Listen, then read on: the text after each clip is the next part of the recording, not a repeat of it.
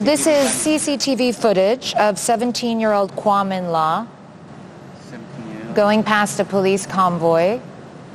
You can see the police shoot him on the spot.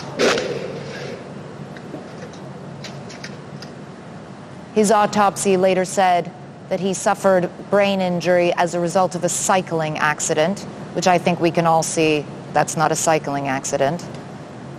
How do you explain this? If that kind of thing occurred, we will have an investigation into it. We will investigate if the video is real or not. There may be some videos which look suspicious, but our forces do not have any intention to shoot innocent people. We will investigate if it's real or not.